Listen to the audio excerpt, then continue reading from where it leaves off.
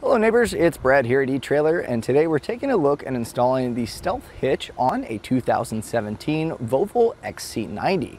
Now this is going to be available in two different configurations. You can get one with just a 2-inch receiver or the towing kit, which is going to include not only the receiver but also a ball mount and the wiring setup for a 7-pole or a 4-pole. Now this is what your hitch looks like installed, and if you're wondering, well, there's nothing there. That's kind of the point of the Stealth Hitch. The great part about these is it allows you to have a completely hidden hitch and only really visible when you're using it.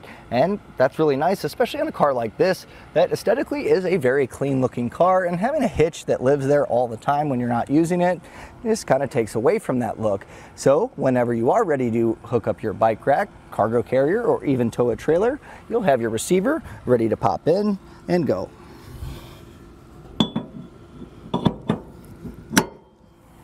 Now, if you've picked up the tow package, the great part is once you're done using this for your bike rack or cargo carrier, you can simply turn the knob, drop this out, and you'll be able to swap over to your ball mount.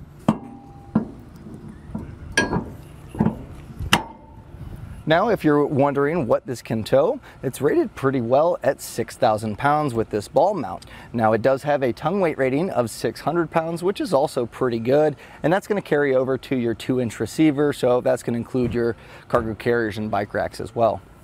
And when you are towing, there are safety chain loops that are pretty hidden. They're tucked back a little bit to still continue that stealth look, and you're able to get your normal hooks on there pretty easily.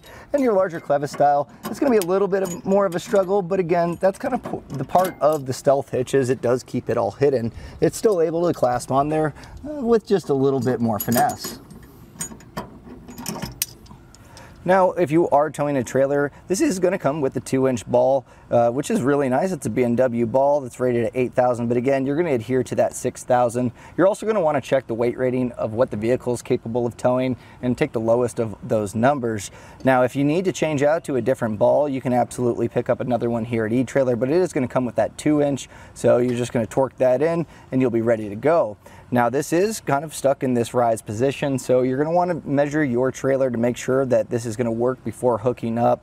And from the top of this ball mount to the ground, we're looking at about 16.5 inches. So something to think about if you are choosing to tow with your Stealth Hitch on your Volvo. It's going to be at that height, so just make sure that your trailer is going to match up to that.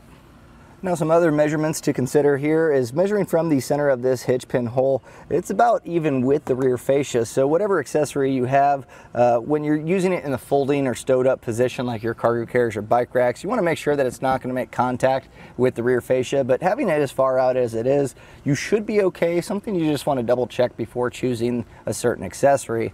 Now, as far as ground clearance goes, from the top of the receiver tube opening to the ground, we're coming in right at about 15 inches, so that's important to note for some of your accessories that may hang down.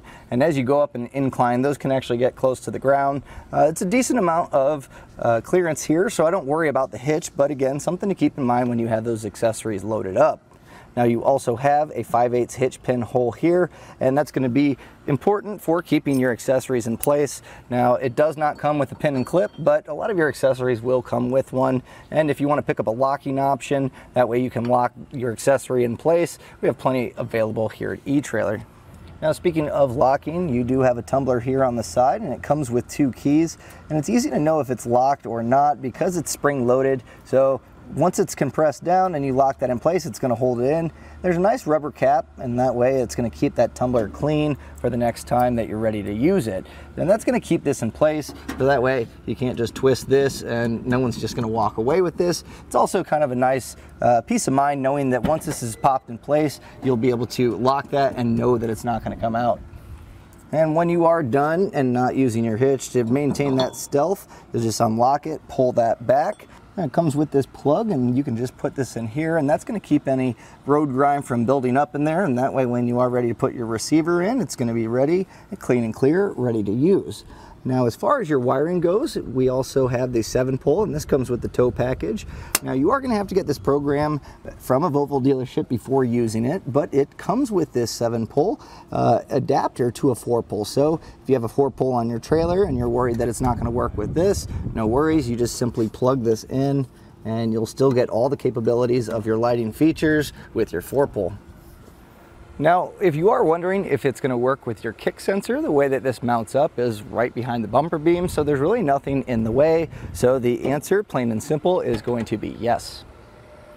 Now, as far as the installation goes, some of the Stealth hitches can get a little bit trickier as they tend to be on some more luxury vehicles, and the Volvo's no different than any other luxury vehicle, but I will say this one's actually a little bit easier. If you're fairly handy, Volvo's done a really good job of making this car fairly easy to pull apart in a good way, and it just bolts behind your bumper beam, and overall you really don't need too many specialty tools, and if you are doing the wiring portion of it, it comes with the module. It's pretty well plug and play. It comes with a factory grommet, so about, I would say, maybe 3 hours if you're doing the full tow package, and if you're doing just the hitch, you could probably knock it out in about an hour and a half, as long as you have someone there to kind of help you pull off the rear bumper. Shouldn't be too hard to do. I'm also going to walk you through every single step to make sure you get yours installed, so let's take a look at that. Now, in order for our hitch to be installed, we're going to have to remove the rear fascia, but there's going to be a few steps before we get to that point. And the first one's going to be taking this fender wheel well trim off on both sides, and that's going to allow us to get to the hardware behind there. Now, in order to do that, you're going to want to be very careful here. You don't want to pry too hard and cause any creases, so just work your way from the front, moving your way towards the back, just keeping pressure along each little clip here as you come along it, and just pulling straight out. You should be able to get this off pretty easily.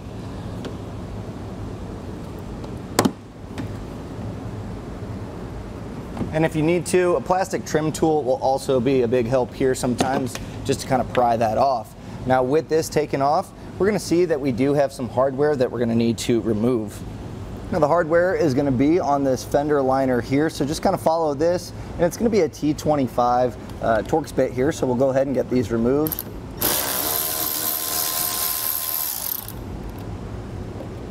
Just follow your way down until you get all 5 removed.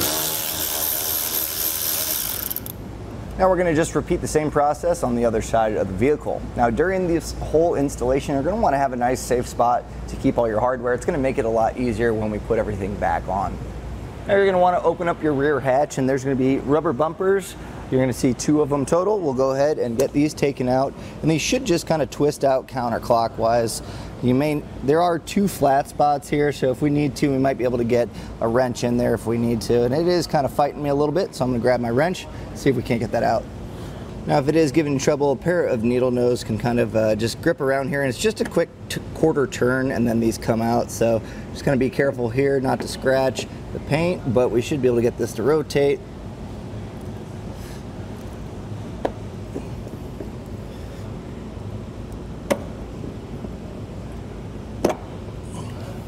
And once you get that loose, you should be able to just quarter turn this, pull this out, and we'll go ahead and do the same on the other side.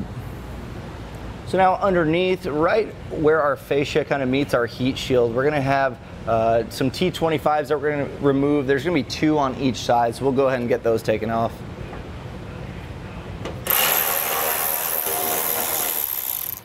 So now we're going to go back to where we had our hardware, and there's going to be some clips along this black molding here that our fascia is actually attached to. So we're going to want to pry those out. And I'm using a plastic trim panel tool.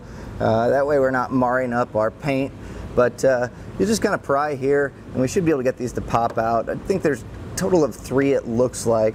But prying this black part down to get the white tab out. Maybe putting a little pressure here, that's also going to help. So we got that top one. We'll go ahead and get these other 2 out.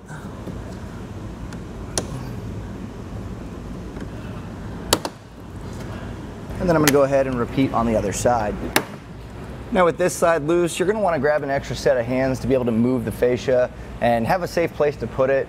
That way you can rest it without it getting damaged. And having 2 people is going to be really nice because it can get a little bit cumbersome, and there's probably going to be an electrical clip that we're going to have to separate. So while holding the fascia, we'll have to separate that. So grab your friend now and get ready to pull your fascia off. So just kind of work your way towards the center, and you're going to find some extra clips here. And I do believe the electrical plug is going to be on the passenger side, so we're going to want to be ready to pull that apart. So don't pull the bumper too far out, and sometimes it helps to kind of grab underneath here. And now don't pull too far off, because here our plug is. So I'm going to go ahead and get this separated.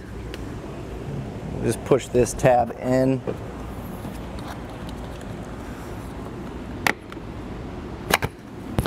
Now we can set our fascia aside.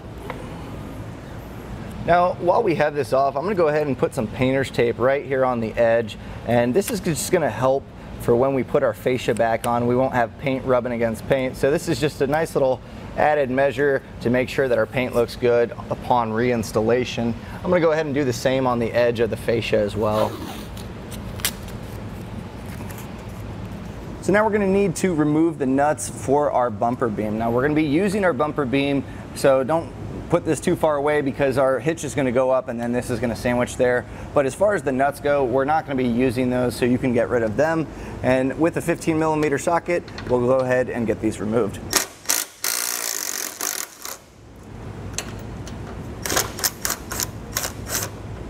So going along with the two that are up here, there's one that you're going to shoot through the impact beam here. So total of 6, 3 on each side. So once you have those removed, you can go ahead and pull the bumper beam off. And as I mentioned, we'll just set this here for now. So now you're going to want to grab a pair of snips because we need to make some clearance here, and it's going to be pretty easy. We're just going to cut 2 little notches here, and then we'll bend this back right on this edge. So right about here, we'll cut back. And we'll do this on the other side.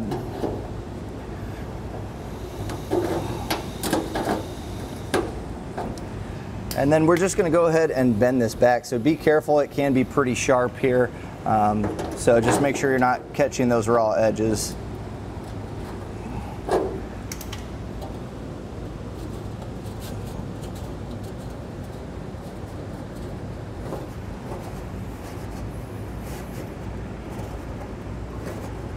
So now we're going to go ahead and take our hitch and just line it with those studs. We'll then take our bumper beam and put this back over it. And then we're going to use the new serrated nuts that come in the kit. So we'll go ahead and get these in place.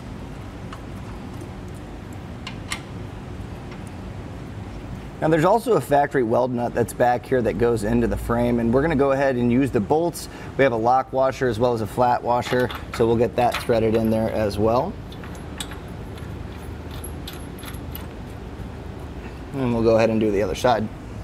So I'm going to go ahead and snug these up. So these 3 are going to be the same as the 15. Now that new bolt that we put in is going to be a 17, and we're going to want to use a wrench and a socket to kind of get in there. You could probably use a ratcheting wrench as well. But we'll tighten these down, not too terribly tight, just to snug it up, because we're going to go back with our torque wrench here shortly. The torque settings aren't terribly high, so just enough to kind of cinch this up.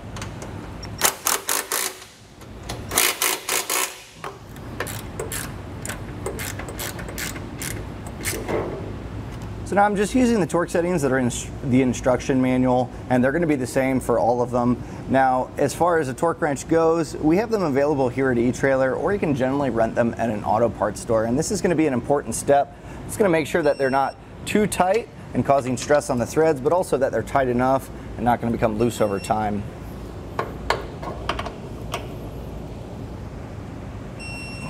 So now we're going to get ready to put our receiver block in, and if you're just doing the hitch, it's going to be pretty simple. You're going to be taking the bolts and passing them through once you have this lined up here.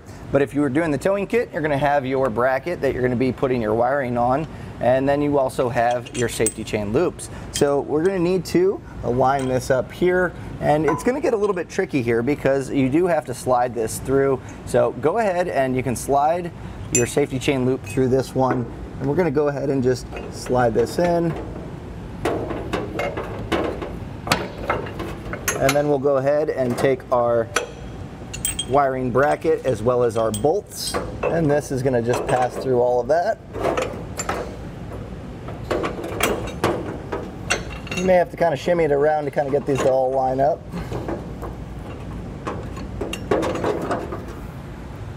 And then before we pass it all the way through to put our nuts on, we'll go ahead and take our other safety chain loop here, and we'll just slide that on. And then we're going to follow it up with our nylon lock nuts. So now we're going to grab a 15/16 wrench as well as a 15/16 socket, and I'm going to go ahead and just tighten these down before coming back with our torque wrench. Now with the torque wrench, you're going to want to be on the nut side. That's generally a better way to torque properly. So we'll go through and just refer to your instruction manual for that torque setting.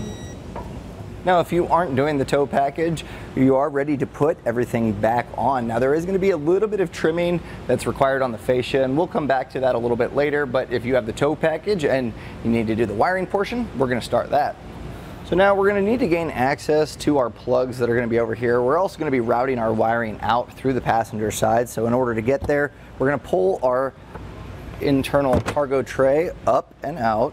And we're really just trying to gain access to this little panel here. So I'm going to pull this up as well just to give us a little bit more room. And then we can just push these tabs in, and that should allow this to pop out. So go ahead and grab your module, because we're going to be gaining access to the plugs here, and they're wrapped up in foam, so you should be able to just kind of either peel off this masking tape here, and you can pull the foam back, and that's going to gain you access to your plug as well. We'll just get this off of there. And there's going to be 2 plugs, so just make sure that you get the foam off both of them. Once you have that foam off, you'll go ahead and with your module, there's really only 2 places where these can plug into. So our green one will go into this slot here. And then we have our gray one, and that's going to go into this one here. And that wiring's kind of tight, so just kind of make sure that you're not pulling too hard on that. Now there is going to be that 3rd plug, and that's going to be on our wiring harness here, and this is going to feed through the grommet that's on the side. So you can go ahead and just pull this grommet off. You're not going to be reusing it because there's one that's on your wiring harness here, so that's pretty nice.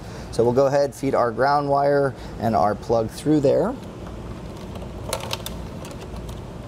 And I'm going to just kind of pull these up through that grommet, just kind of being gentle here, until we get that grommet right where it needs to be, and we can get that seated in there. And just kind of work that edge in there to where it seats in. So now, not a whole lot of room here with that wire attached, but we'll go ahead and take our plug and get this plugged in.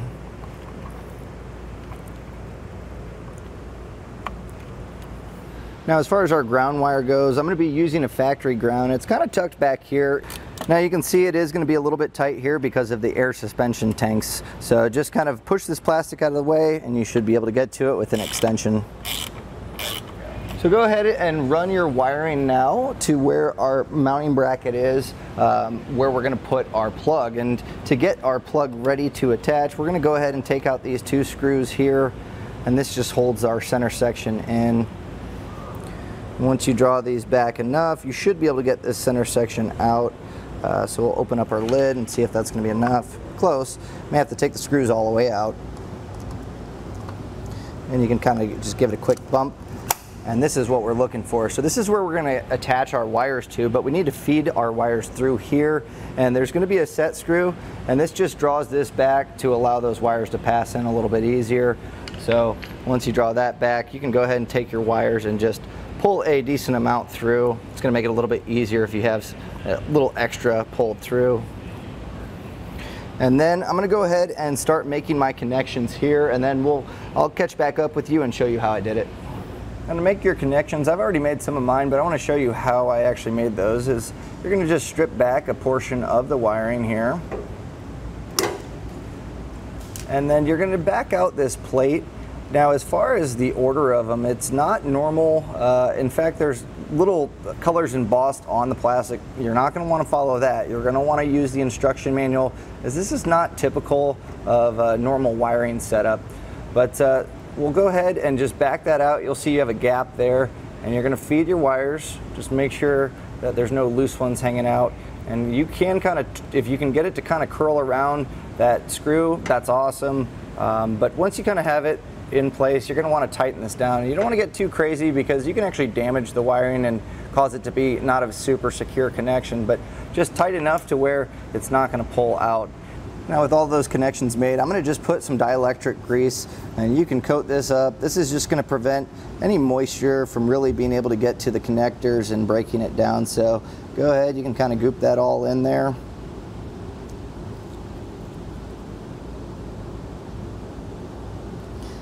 And then we're going to go ahead and slide this back in. Now there is only one way that it can go, and that notch that we used as reference for putting our wires in is going to be where it slides into, so you're going to be looking for that. And it's going to be on the bottom side here, so when you lift this cap, it should be dead center there. So just kind of pull this through.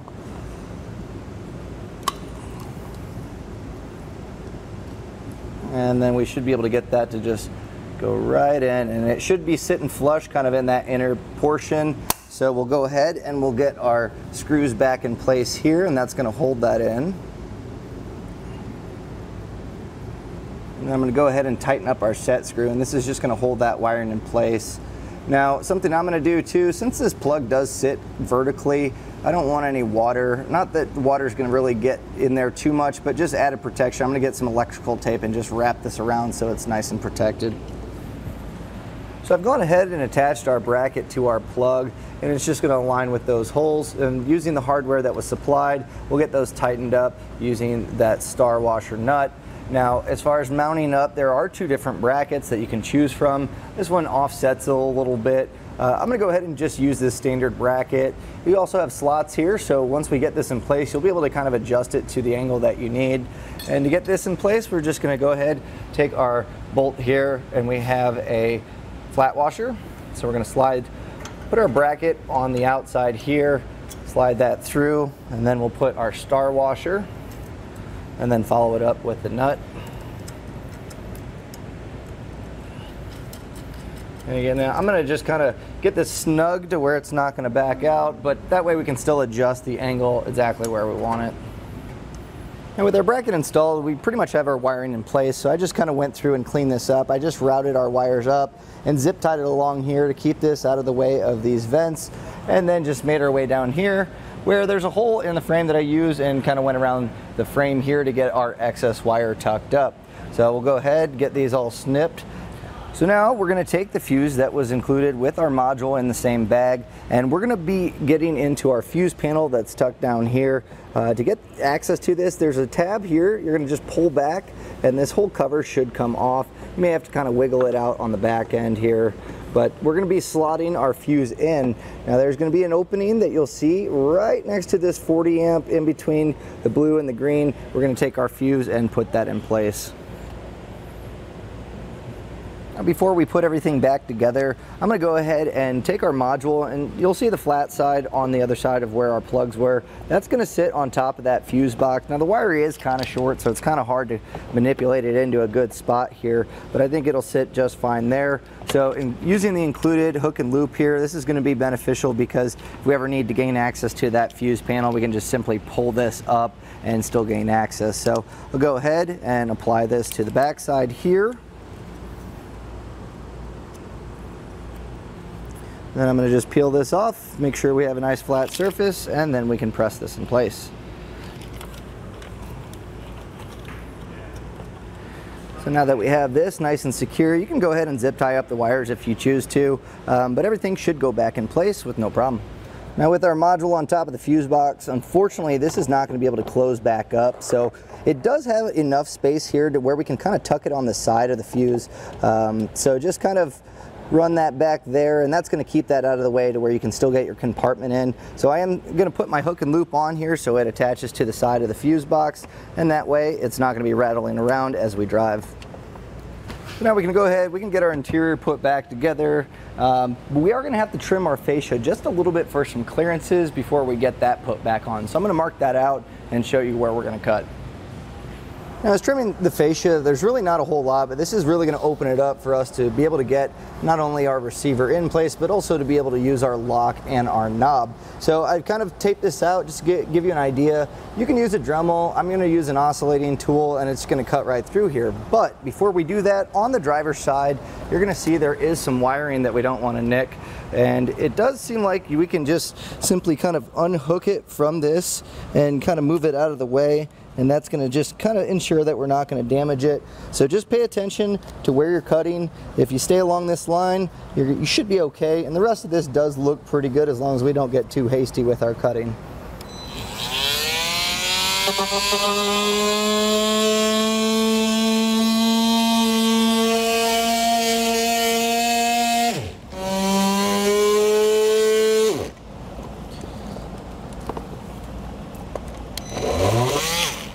So now I'm just going to go back with my file and just kind of clean up some of these burrs.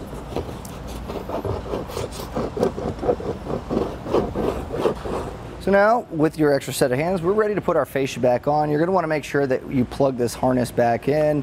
That way you don't have to take your fascia back off. So just make sure that snaps in. And then just kind of in that reverse order, you're going to want to make sure that we get this center portion on first. So kind of feed that exhaust through those little baffles there.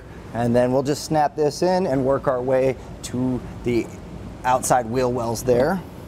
Now with everything back in place, you're going to want to go ahead and pull this cap here. This is where your keys are going to be located, and we're going to need that for putting in our hitch. Now, something else that I did while under here is our heat shield. I just kind of made sure that all the sharp edges were peeled back. That way you're not cutting yourself as you reach up in here. And also it's a good time to adjust the way that your wiring or your 7-pole goes. That way this opens up clearly. So just any final trimmings that you need to do, go right ahead. Now, speaking of that 7-pole, you're going to want to test it to make sure it works, but unfortunately with the Volvo, you do have to take it to the dealership to get programmed. It does have that module, but unfortunately you're not going to be able to hook up and use your trailer lights until they program it. Now, when it comes to actually putting your hitch in place, you're going to want to pull the rubber cap off, and since you have your keys, you'll be able to unlock that, and that's going to allow us to put our hitch in. So just put the key in the tumbler and you should feel it pop out once you turn it. So once that pops out, you can see it's spring loaded. That means that we can get our hitch in. Now we're going to raise this kind of in the center here, and I'm just going to twist this up.